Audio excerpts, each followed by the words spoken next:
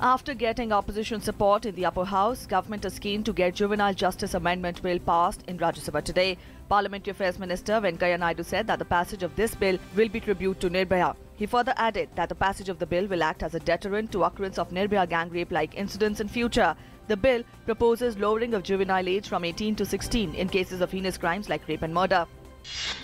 Both houses of parliament yesterday witnessed uproar over allegations against Arun Jaitley's involvement in financial irregularities in the DDCA during his tenure as the body's president. Amidst it, the finance minister rubbished all allegations and categorically called the charges baseless. Meanwhile, BJP President Amit Shah has rubbished the charges against Arun Jaitley and said that the party stands firmly behind him. In Haryana, a Rohtak Sessions Court sentenced to death 7 accused in the Nepali deaf and dumb girl's rape and murder case of Rohtak. The girl was subjected to inhuman torture and gang rape before her murder in February this year.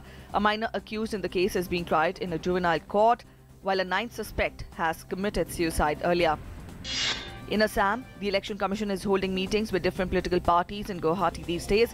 Chief Election Commissioner Dr. Naseem Zaidi and 2 election commissioners remain present in the meeting. Hakom Gana Parishad, BJP and Bodoland People's Front have demanded 2-phase polls before Rongali Bihu. These festivities will begin in Assam in mid-April. BJP also urged the Commission to deploy central paramilitary forces to guard the polling booths. Nepal government has decided to amend new constitution to address 2 key demands of agitating Madhesis regarding proportional representation and constituency delimitation in a bid to break the months-long political logjam. The decision was taken at an emergency cabinet meeting held at Singha Darbar. Meanwhile, India welcomed the developments as positive steps that help create the basis for a resolution of the current impasse in Nepal. The External Affairs Ministry is making fresh efforts to find the parents of Geeta, the speech and hearing impaired woman who returned to India more than a decade after mistakenly foraying into Pakistan. A picture of Geeta is being circulated by Ministry of External Affairs as its best bet in hopes to locate the parents of the speech and hearing impaired young woman. The centre has sanctioned an assistance of Rs 2,443 crore from the National Disaster Relief Fund to 4 states affected by drought, landslides and flood. The assistance was approved during the meeting of the high-level committee chaired by Home Minister Rajnath Singh in New Delhi. The committee examined the proposals based on the report of Central Team, which visited the states affected by severe natural disasters. The Department of Consumer Affairs is celebrating the National Consumer Day 2015 today with the theme Safety and Healthy Food, Combating Food Adulteration. The National Consumer Rights Day is an annual occasion for celebration and solidarity within the national consumer movement and is an opportunity to promote the basic rights of all consumers. Air pollution in the national capital is of an emergency nature, the Delhi High Court observed and said that this situation would not have arisen if the authorities had implemented laws and rules in place to prevent environmental degradation. It directed officers of all concerned authorities, including Delhi Pollution Control Committee, that all the rules have to be followed as the situation today is of an emergency nature. The Met Department in Himachal Pradesh has forecast snow and rain in the next 24 hours in the region. According to the local weather department, fresh western disturbance is approaching in the region and snow in higher reaches and rain in lower hills is expected. Meanwhile, smog conditions prevailed in the national capital. Oil prices have fallen to levels not seen since 2004, surpassing the lows seen during the recession of 2008.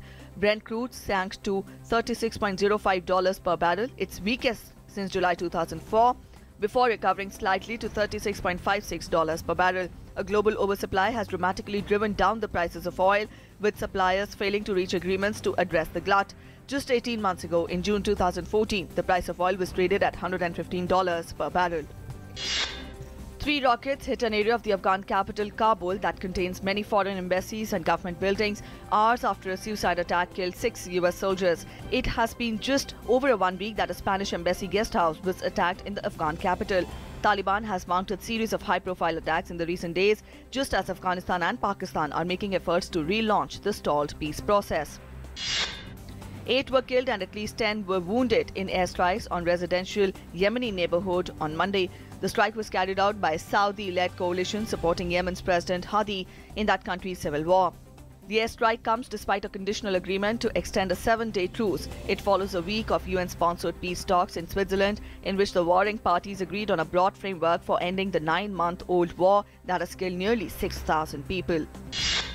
World number 1 women's doubles player Sania Mirza will lead the Indian challenge for next year's Fed Cup as the selection committee, headed by SP Misra, chose a 4-member team for the Asia-Oceania Group 1 matches to be held in Hua Hin in Thailand from 3rd to 5th of February. The ITA selectors also named the 6-member squad for the South Asian Games to be held in Guwahati in February. Impressive performance by Indian paddlers ensured that India ended the 20th Commonwealth Table Tennis Championship with their best ever medal haul in the competition. India led the medal tally with 3 gold, 5 silver and 7 bronze medals, including a gold and a silver in team championships for the total count of 16 medals, while Singapore finished behind India with 4 golds and a team bronze medal.